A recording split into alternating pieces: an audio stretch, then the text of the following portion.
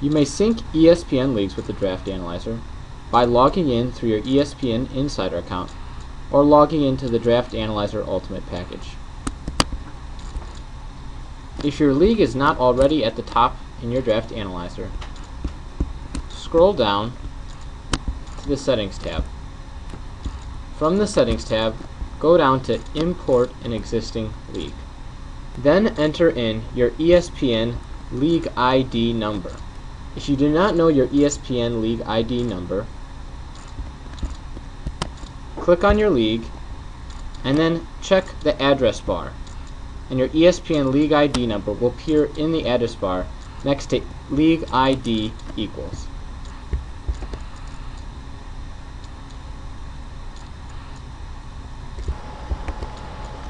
Then enter in your league ID number and click Submit. Your league will then appear at the top of your Draft Analyzer.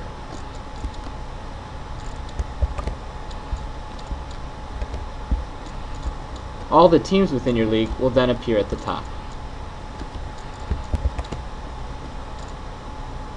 When it is about time for your draft to begin, scroll down to the lower half of the draft board and make sure that you are on the Settings tab.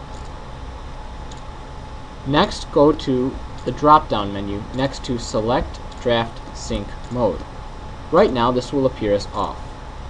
When your draft begins, select a time interval from the drop-down menu.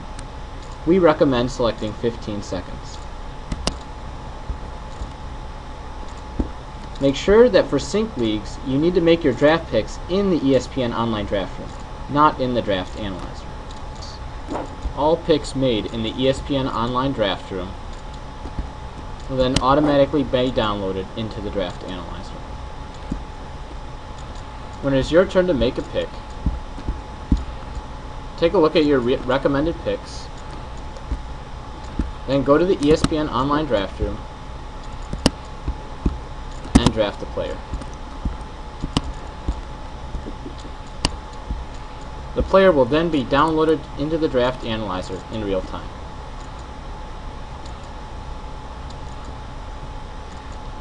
Once again, be sure not to draft within the Draft Analyzer.